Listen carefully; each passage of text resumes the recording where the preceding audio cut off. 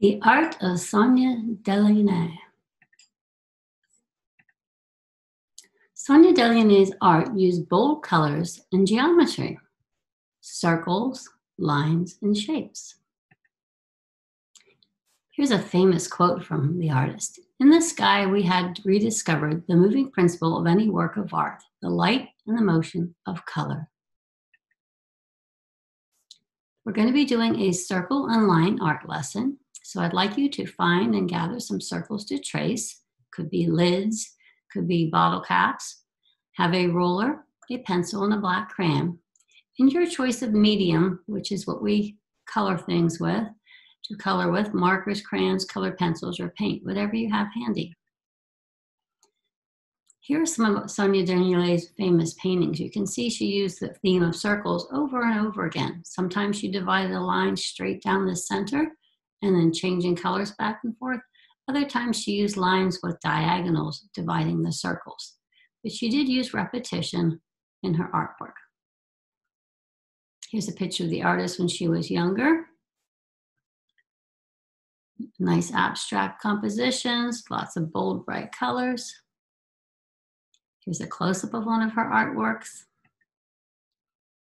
And here's a follow-along video.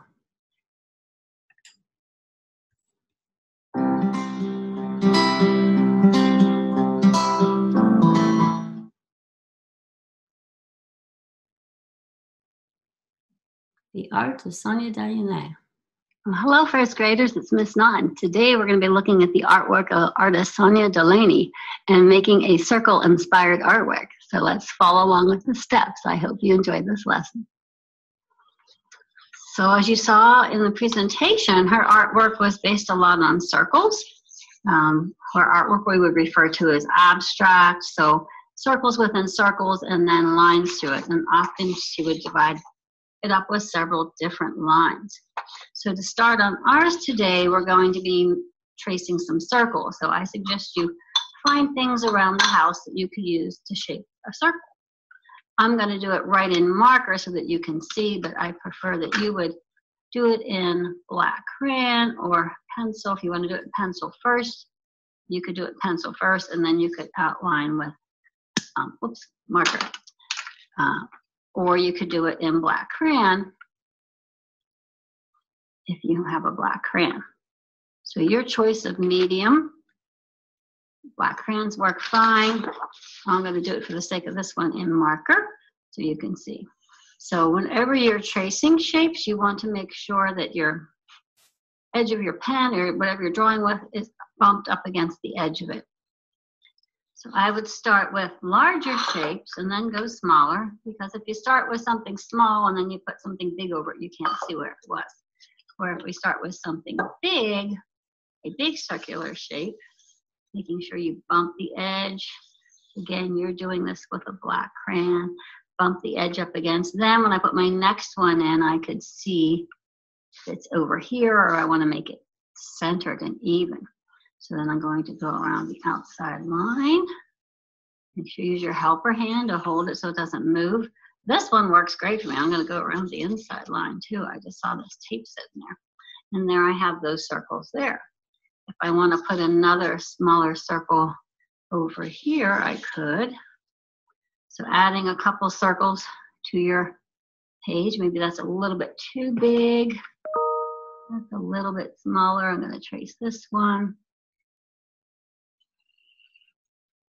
Holding it down. Find something smaller I can put in.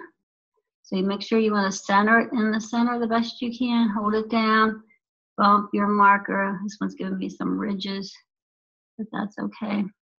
Maybe a cap from a milk or a Gatorade bottle. Whatever you can find laying around. I'm going to put a circle over here. Borrow lids from things. Ask your parents if you can borrow some lids. You can have 2 circles or 3 circles within each other. You could even use the lid off a marker if you wanted to make a tiny circle in the center.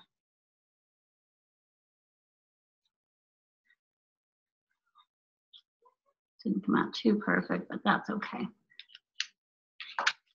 Once you have, I would say, a couple circles, maybe you want to add another small circle down here. If you wanted to put another one in there, you could. Maybe I want to put one more. You could even put what we call a half circle, so it looks like it's coming off of the paper. And then you could put another one inside that. So her artwork was full of circles. Then we're going to add a couple dividing lines. You heard this one's a little more busy. This one's a little more simple. If you think you can freehand a circle, you could always freehand a circle on the inside.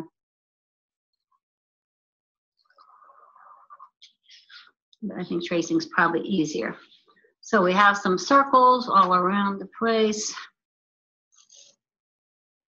Do it until you're happy with your, what we call in art, your composition, which means basically how things are arranged on your paper is your composition. Kind of a big word. I'm going to put one little half one in this corner, and then I feel like I've paid a little attention to every little spot on my paper. So now the big decision is where I'm going to divide. I'm going to go this way. I think I want to kind of, so I would take a roller and make sure you're holding it. If you want to divide right down the center, then you're going to have to kind of look, really get this in the center. So you might want to take and put a dot right in the center where you want that to be. Line it up with your other circles. It might not line up with all of them. And then carefully draw that line through. I'm going to make another one coming this way. And they don't have to always go all the way across the paper. They could start and stop. And then I'm going to make one this way. I wouldn't get crazy with the lines. I think you just need a couple. So I'm going to actually put a little one in the corner here just to add some fun, a little interest there. And I think I want to do something with this one. So like I said, you don't have to come all the way through. I can find the middle of it, and I'm just going to bring that line stop right there. So there's my composition. Now it's up to you what you decide to color it with. So once you've drawn in something black, then you could either, I wouldn't recommend watercolor because we've got so many close areas. You could try watercolor. I would watercolor the background. And in this part, I would just have some fun. So I'm going to color this part green. And then when it switches over to here, I'm going to color it a different color. Now, sometimes I will speed up in these videos because you don't need to hear me describing every little step I make. But you can, when I speed up, you can see the steps that I did to create the artwork.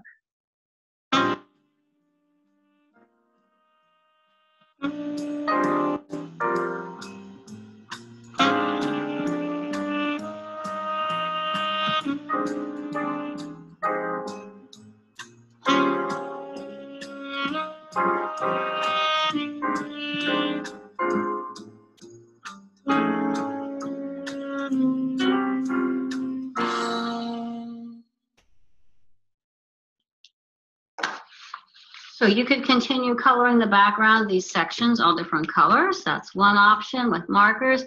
You could come in and do it with crayons so that it would go a little more quickly and you wouldn't use up all your markers. And another option is because it's now markers and areas outlined, if you're careful, you could come in and watercolor those areas. So I'm going to leave that up to you and what materials you have at home. But if I wanted to come in, I would just try to keep my watercolor away from my marker area because I could make it run. I used a Sharpie on my black line, so it's not going to run. But if you used a marker that was like a Crayola black marker, it would run. If you use a black crayon, it won't run. So I recommend, since you're first grade, that you use a black crayon to outline your shapes, and then you can fill in with markers or watercolor or crayon. So that's how it would look filling in with watercolor. It's not going to be quite as smooth, but it certainly goes more quickly. If you wanted to fill in with markers, again, I suggest you outline the area you're going to fill in.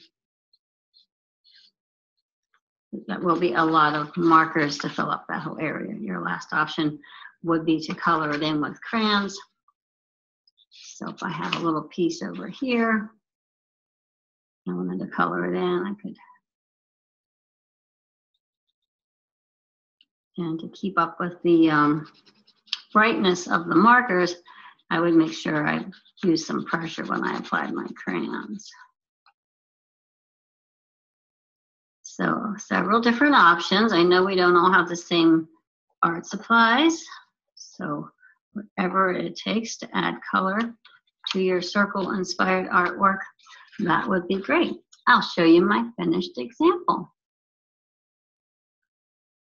So finishing up, no matter what you choose, if you choose marker, I would outline the shape first. Crayon, you could come and outline it. If you're using watercolor, like I said, keep the water moving and outline so that you don't end up with any hard edges when you're.